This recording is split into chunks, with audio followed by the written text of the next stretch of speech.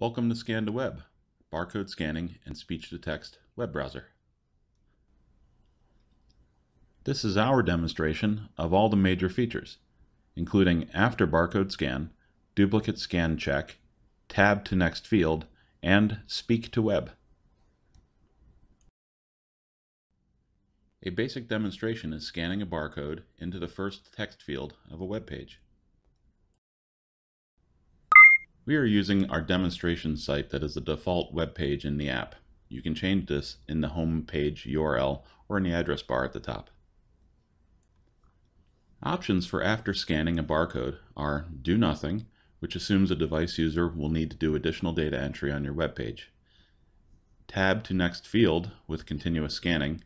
We'll have a demonstration of that in this video. Attempt Form Submit. This is equivalent to tapping a Submit or Save button on your web page. And lastly, JavaScript After Scan, for web developers that want complete control of the barcode scanning experience. More information is on our developer help page, link in the video description below. Checking for duplicate scans. First, we're going to clear the duplicate scans, then turn on the duplicate scan check setting.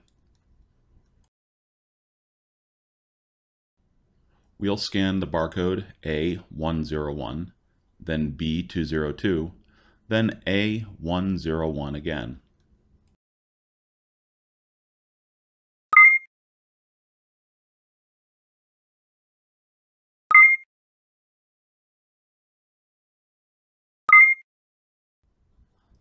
The warning message has appeared. The device user can ignore the warning or stop and handle the duplicate value. Web pages with many fields can take advantage of tab to next field after scan.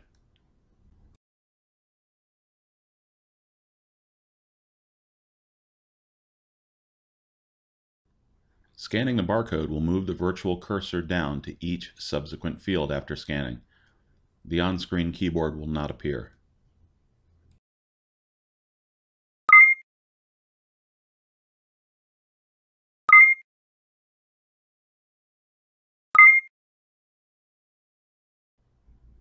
A feature of tab to next field is continuous scan.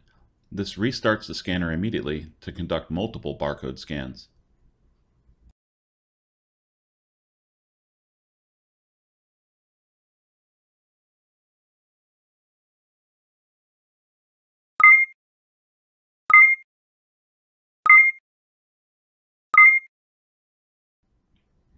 When we're finished scanning, we'll stop the continuous scan by exiting the barcode scanner camera preview.